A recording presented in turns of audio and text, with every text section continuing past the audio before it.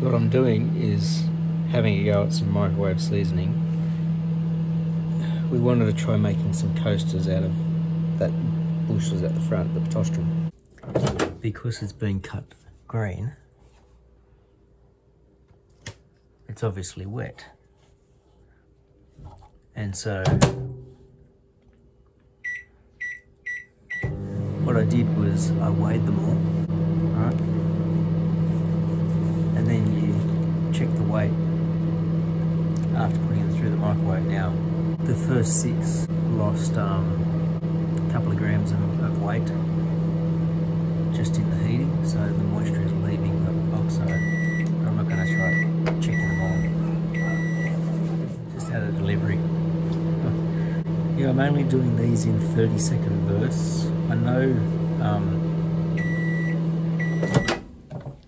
Bruce Ledbetter, who was my wood turning lecturer, in his book he talks about microwave seasoning green bowls when you're turning them, and they talk about doing it for minutes at a time. I can't actually recall how long I did my bowl in the microwave for back at uni. It was probably longer than 30 seconds. It was probably more like a couple of minutes at a time. But then you have to let it completely cool down. It's amazing the amount of moisture you'll see come out of them when they're heated. And they're hot. Now I've got 14. So doing it in 30 seconds a pop. It's at least 7 minutes if I was really quick, but I'm looking at around 10 minutes in between each heat at the moment. And what I might do is, the fact that the first one lost 3 grams of water in one heat, I might just do another round. And the idea is that when you're checking their weight, when the weight stays the same, they've basically reached like an equilibrium of moisture content. Worth a try. I've actually, and this is not the microwave from our kitchen. It's an old microwave that I had at school, and I bought home to try this out. So I was going to do it at school, but it is a long process. So I thought, I'm just going to bring this home. I chopped these up at school today on the bandsaw, and then just brought them home, and I thought, well, I need to do this before they start to dry on their own and crack.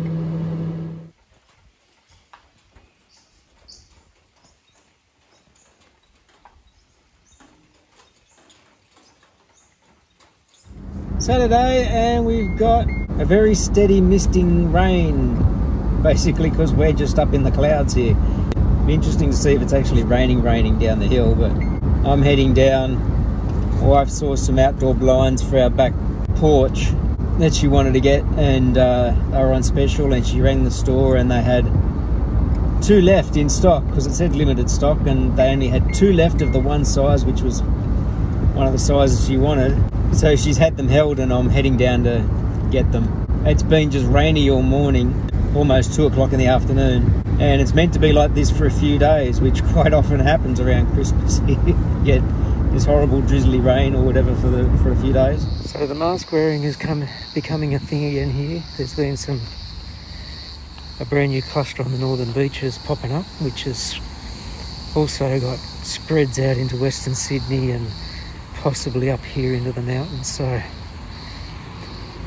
there were quite a few people in the store wearing masks, which was good in a sense.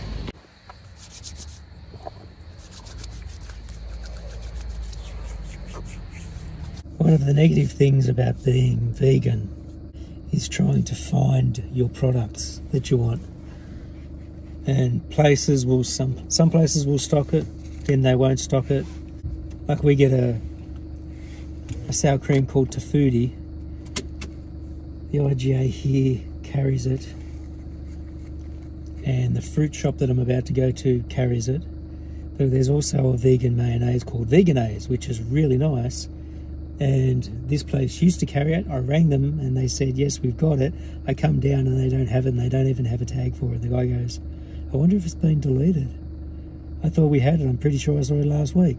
The fruit house that I'm going to said they carry it, but they're currently out of stock. But they got stacks and stacks of sour cream. But I've got a few sour creams here. Got some breads that were on special. They've actually got a pretty good big new range of vegan things, and we're noticing that. We are noticing that there's more and more vegan products being made. So, and for a change, some of them aren't ridiculously overpriced. It's just annoying when a product you like and a product you're used to keeps becoming discontinued, which seems to be a habit here in Australia. They'll discontinue things that are selling. Okay, my wife just messaged me and said that the Blue Mounds have been added to the restriction zones. Like this new cluster on the Northern Beaches. The Northern Beaches is a very secluded area, and it's usually like not many people can travel in and out of the place. The cluster just suddenly climbed. They found, like, I can't remember if they said 38 cases or 38 new cases overnight. One of the areas that I saw on the news was just down at Riverstone, and the guy's going, like, his cafe had to be closed and deep cleaned. And he said, like, on this tiny little cafe out in northwest Sydney, who would have thought somebody from the Northern Beaches would come out here to have a coffee? But this person who had been tested positive has basically had to say, I went here, I went here, I went here, I went here. And there's some areas in Penrith that have been popping up, and now they've just said the Blue Mountains. And I'm trying to not go out, but we're just concerned that our latest online shopping, because quite often you do an online shop, and then when your stuff arrives, it said, oh, we couldn't give you this, we couldn't give you this, we couldn't give you this because we're out of stock. So my wife just said, like, because I've come out for the sour cream, and she said, if you see stuff that is on the list, grab it just in case. And it's stupid, people are starting to panic buy toilet paper again, especially on the Northern Beaches, because they've gone into a 3-day lockdown where they want people to be tested, and they've said the only reason you should leave, they've given 4. One is exercise, so there's an excuse to get out of the house. Work, essential shopping, so grocery shopping, compassionate grounds. But they don't want people, they really don't want people going to nursing homes and stuff. They've actually set up a special testing clinic in a nursing home on the Northern Beaches where a case or 2 have popped up just in time for Christmas. Queensland borders are closing, Victorian borders are closing, West Australia borders are closing, New Zealand borders could be closing again, Tasmania's borders are closing to New South Wales. And apparently somebody from the Northern Beaches went up into Queensland, and all of a sudden there's little cases popping up all over there, and it's like stuff is spreading like crazy all of a sudden again. And my wife just said to me on the phone then, once you go out to the fruit shop and get the stuff we need, I don't want you leaving the house. I want to try and get myself at home and basically self-quarantined to get myself away from the whole of being out and about and at work and all that sort of thing. So I just did a quick run over to the shopping centre, Wimmera. Quite busy. A good percentage of people wearing masks. I've got a few things that I wanted to get and go back and try and stay in the house. Not like I don't have things to do around there, so I should be able to keep busy. And it's not like I need to go to work now, even though there were some things that I wouldn't have minded going over there to do. So, but I need stuff to do around the house.